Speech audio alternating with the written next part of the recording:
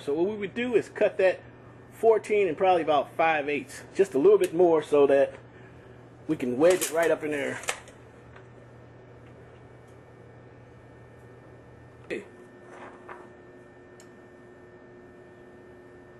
This is the piece that we're going to use to wedge into the floor joist. So what we want to do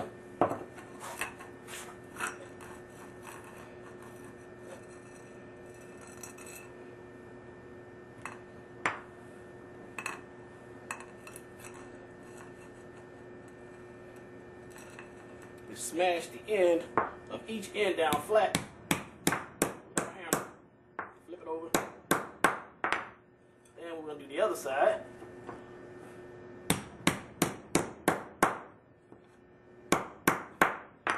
Now it's nice and sharp enough to where we can wedge it up into the floor joist. Now we're going to put our pipe up in here. You notice that this doesn't quite fit. It's just exactly what we want, so that we can wedge it and jam it in place so that it won't go anywhere. And at the same time, hold our pipes up for us.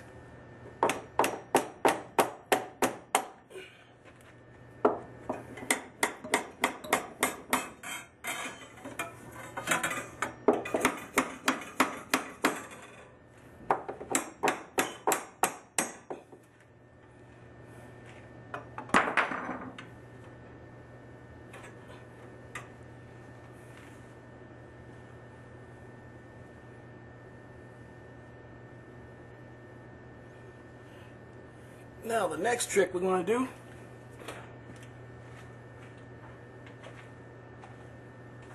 we're going to solder those pieces in place. So we just put a little flux in this spot here, a little spot here, and we're just going to heat it up and just dab a little solder on it, a little flux on there, and to keep us in place and it won't move on us.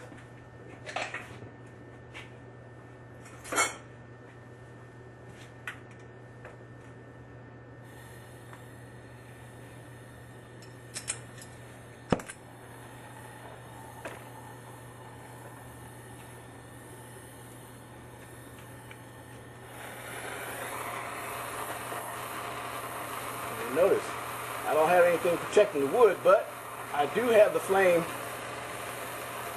going in the other direction so that we don't burn the wood.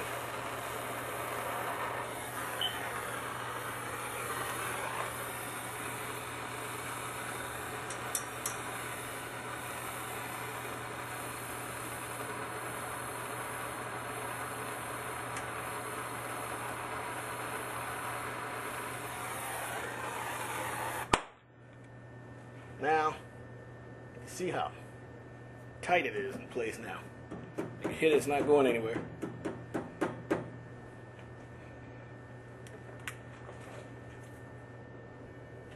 Okay, now I have the braces down here for